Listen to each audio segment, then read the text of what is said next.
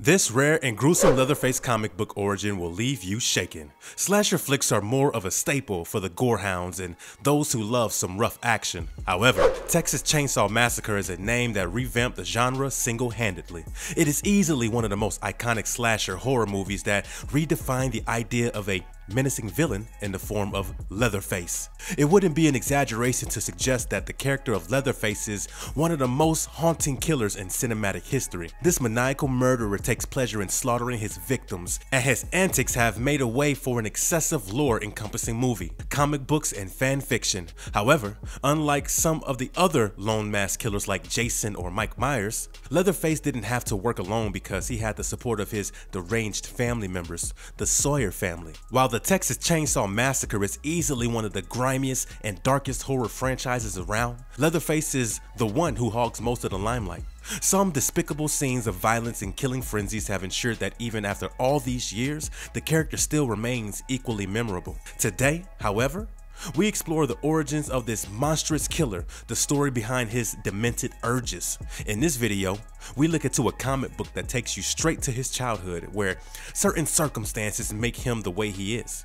If you have been fascinated by the horrors unleashed by the Leatherface, stay tuned and prepare to have your mind blown. Before we go into our explanation, we have a very small request. If you like our content, please support us by subscribing to our channel. This is a small click for you, but for us, it means a lot. Thank you. Let's begin.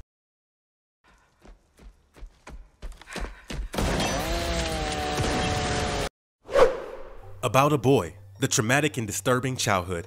Every evil character starts somewhere, and the fans have often wondered what the childhood of Leatherface might have been like. The comic book sheds some light on that, and we witness the morbid sequence of events that shaped this psycho killer to be the slaughter machine that he is. The story begins with a glimpse of the House of Horrors. We see the rundown mansion, which is in a better state than what we have seen in the movies. Mrs. Hewitt has a visitor, and it is her son's school teacher, Mr. Hanson. He has come to share his concerns about her son because his behavior in school has led his teacher to think that he needs some special care. We see Mrs. Hewitt for the first time, and there is something unnerving about her appearance. She is dressed in a green gown, her shades and cigarette on her lips give her the look of a rough, unkempt lady. While Mr. Hanson speaks about his concerns regarding her son Thomas, she is hardly bothered by the claims.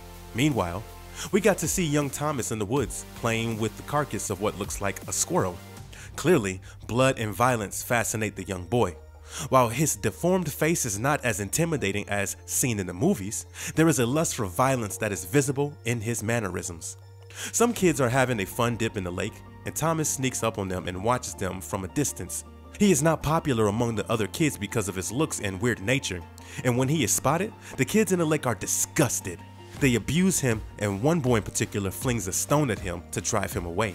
Back in his home, Mr. Hanson informs Mrs. Hewitt that the town's schoolhouse is being closed down because there are only a handful of students.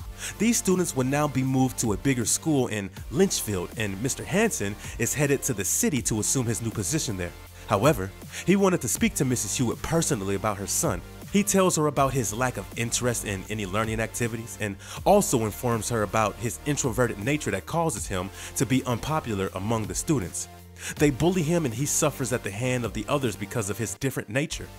Learning is not exactly his forte, and his problems are making it increasingly difficult for him to accommodate him among the others.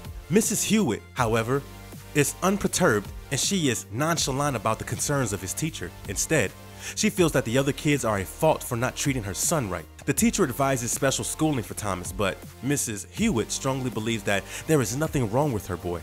She leaves the room because something is boiling on the stove, and the teacher gets to look around the house. He finds some stuffed animal heads adorning the walls and some odd family pictures where Thomas has a sack placed over his face. Surely, there is something oddly disturbing about the Hewitts.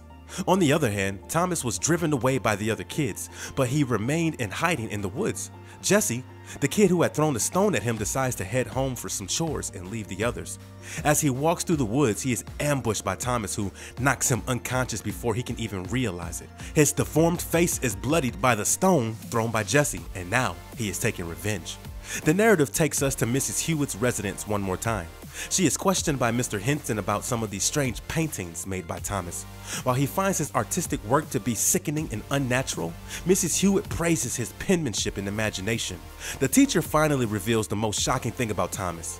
When Mr. Hanson introduced stitching and quilting in class, Thomas seemed to be interested for the first time. But the teacher was shocked to find the most of his stitching work was done using real skin from dead animals. The teacher suspected that he trapped and killed those animals by himself.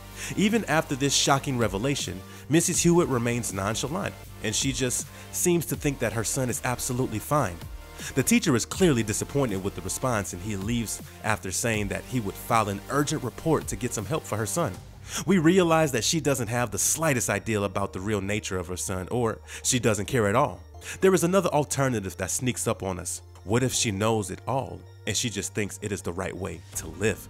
Meanwhile, Jesse wakes up and finds himself tied to the bed. He can barely move a muscle and he screams for help. Suddenly, we see Thomas walking into the room with a sack over his face. This is a young Leatherface, but he is no less twisted than his adult self. He tortures Jesse using some unspeakable means and rips his skin out with a scalpel, leaving a bloodied young boy whose face has been ripped off completely. His agonizing screams are heard by a man walking with a rifle on his shoulders. He rushes to the spot, but there is no relief for a profusely bleeding Jesse because it is Thomas, Uncle Charlie. We see him as the sheriff in the movie version, but here he is just the ignorant uncle who shelters the demented acts of his nephew. He merely exclaims, almost fondly, what his godless nephew was up to this time. He jokes about how Thomas was trying to deform Jesse's face to look like his own deformed appearance. Uncle Charlie plans to dump the body in the creek to wipe out any trace of the crime, and we realize that it is an entire family of psychopaths. The skeletal face of Jesse reminds us of the horrors young Leatherface is going to unleash when he grows up. Uncle Charlie asks for some help to chop up the body into pieces so that it is easier to dispose of, and the narrative takes us to the teacher who is walking out of the premises. Suddenly, Mrs. Hewitt appears from nowhere and rams a spade onto his face. The impact almost makes his head explode and he dies on the spot. Mrs. Hewitt walks away grumbling about how there is nothing wrong with her boy. The final scene shows Uncle Charlie and Thomas done with their cleaning job.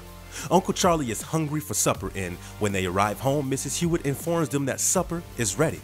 The story ends here, but we all know what follows. The body count is only going to increase from here, and a spine-chilling origin story tells us why. If only there was a way to nip this psychopath family in the bud.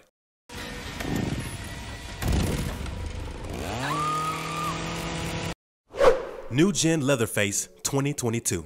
The fans of the Texas Chainsaw Massacre franchise are probably well aware of the developments in the recent past. Netflix attempted a reboot of the franchise, and we were already impressed by the trailers.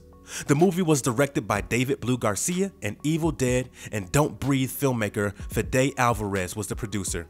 It acts as a sequel to the original movie in 1974, and the narrative shows Leatherface returning after being in hiding for almost 50 years. A group of friends accidentally infiltrate his shielded world, and all hell breaks loose when his murderous urge sparks again. We hate to say this, but the movie didn't exactly live up to our expectations. The narrative was rather generic with nothing new to offer, and Leatherface is so much more than just a hulking killer.